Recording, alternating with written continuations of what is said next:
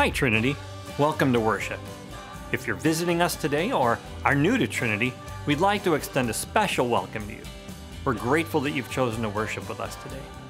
If you'd like us to contact you, or you have a prayer request or have any questions, please fill out an attendance card, or use the QR code on screen and go to our website, trinityroselle.com, to fill out an online attendance card. Of course, we'd love to meet you in person, so please feel free to talk to an usher, an elder, pastor, or any of us in the pews if you have any questions at all. This weekend, Sunday, September 29th at 3:30 in the afternoon, is the installation service for Reverend Keith Speaks as Trinity's intentional interim senior pastor. Hopefully, that is the last time I have to say that mouthful of a title. After today, Pastor Keith is our senior pastor, and that's really all we have to say.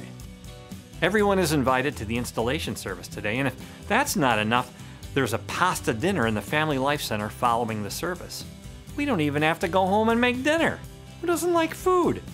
Please come and welcome Pastor Keith and Paula to Trinity.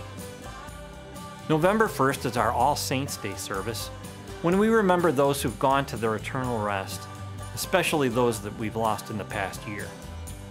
We will remember them by name during the church service, which will include special liturgy, music, and prayers. If you would like to have your loved one remembered at the All Saints Day Memorial Service, we ask you to fill out a form which you can find in the lobby, on our website at trinityroselle.com/allsaintsdaymemorial, or you can download it from the Trinity Takeout email newsletter or on Realm. There's also a place on the form where families may remember their loved ones with a special gift in their memory. But we want to make sure you know there is no quid pro quo involved here. It is not necessary to give a gift to have your loved one remembered at the service. We must have their information by Friday, October 18th to ensure that the names can be included in the printed memorial program for the service. This fall, we've kicked off our season of generosity by the great food donations that you've provided for the Roselle Community Food Drive. A big thank you to all who brought in food for our neighbors. But we are just getting started. Next week is Cereal Sunday, or should I say the next 2 weekends are Cereal Sundays. And we're asking you to bring in boxes of cereal that will be given out to our clients at the clinic in November. The second half of October will be the toy drive for the annual toy store, and in early November, we'll be accepting certain clothing donations for the clinic. But for the next 2 weeks, just think Cereal Sunday. You can drop cereal off in the lobby during the week, or bring it right into church at Saturday and Sunday worship.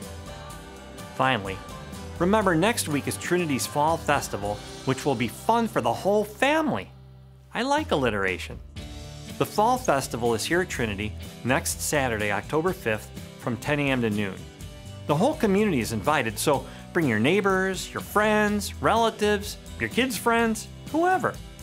There's going to be games, a scavenger hunt, crafts, and concessions. And probably more than that, but that's all I know about anyway.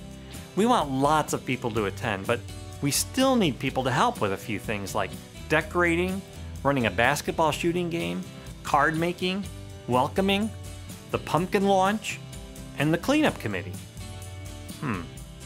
Not sure what a pumpkin launch is, but that name does not make me want to volunteer for the cleanup committee. You can find more information on Realm or at trinityroselle.com/fall festival.